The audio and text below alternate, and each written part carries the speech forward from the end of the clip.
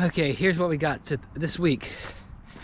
I got an email the other day, said, "Hey Dawn, we have a space for you in this class that we're having remotely." I'm like, "Oh, great class, yay." And then I realized yesterday class was 9 to 5, or pretty much all day, 5 days a week.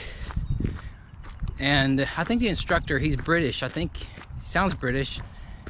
I think he might be coming to us from across the pond, because when class starts, it's all nice and bright and sunny. As the day goes by, it gets darker in his room, so makes me think that he is probably about 5 hours ahead of us. He's teaching us on an afternoon shift from the UK. Maybe, I'm not sure. But I know it's dark whenever we finish at his place. So, I'm running late. Decided I'm gonna get up early. I'm going to, if I don't get out and run, I'm going to ride my bike. And then whenever it gets, everyone class is done, I'll go out and take a late run then. Today I gotta get Sammy after school. She was hungry, she had to stay for practice. I brought her some cookies to hold her off until she gets home. But it's after 5 and I'm just getting started. 1.2 miles, here we go. So I am trading quality and quantity this week. There's a track meet going on up here at the school. But I am going to get some trail runs in today anyway, and then I'll have my bike. I'm going to trade miles on the flat for longer miles on the trail or uptown for time on the trail here, just so I can get some miles in, get some elevation. Then I'll make up for it a little bit on Friday whenever I have my last day class. Should get out early that day. A lot of times they finish up around 1 o'clock, or cram all the lectures in before lunch, and then tell you lab and lunch and go home, whatever you want to do. A lot of us will forego the labs if they are ones that we've already had experience doing before, and to take our lunch, be done. But we don't know until that day gets here. But that'll mean I'll have more time to run Friday in the afternoon. Then I got my long run Saturday. Whew. Plus I'm on call. So on call means everywhere I go, I gotta take my work phone in case I get called. But you never know what that's going to be like. So crossing my fingers on that one. Got about a loop in. Probably at almost 2 miles now. But let's get some time on my feet. This trail isn't very hard to run, but it's technical. It's got the roots and the rocks that go by. Right now it's covered with leaves, but it's close to what Valley Falls is going to look like. Maybe less rocks, but it's just getting my time on my feet.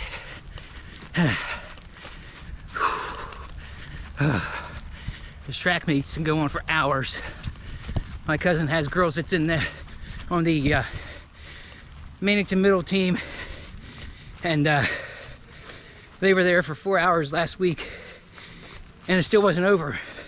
There's still other teams that had to go, but all of their events were over. So probably will last until about 9 or so. Yeah, I think she said They got there at 4 o'clock and left at 8:30. By the time their events got started and finished, it was 8:30. Whew. Gotta be careful not to fall. I do not have my trail shoes on today. I know. Not a good idea, but it's all I had. Besides putting on my ones that rub blisters, a blister on my toe. I'd rather wear these and have a blister. I'm taking it easy. I've got almost 3 miles in now, so not too shabby. Let's see. Yeah, just now 3:01. All right. I might be able to get another 2 miles. See what time it is. 5:52. I'm just waiting for dinner to get ready, then I'll go down and eat. And then, like I said, 3 miles, that's pretty good. I'm not going on the more technical part.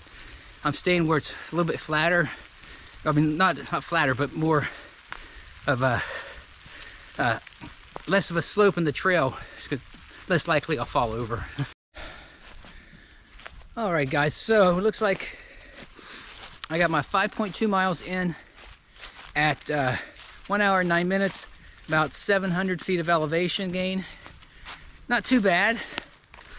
The EHQ run is it's a 5.2 mile loop, and I did 7 or 8 loops last time with 3,200 elevation gain.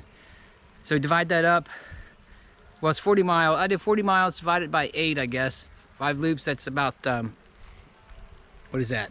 Whatever it is. Yeah. 700 something, between 750 maybe per one. It's a different type of elevation though for that thing. It's much different than this. But anyway, I am heading back down to the house.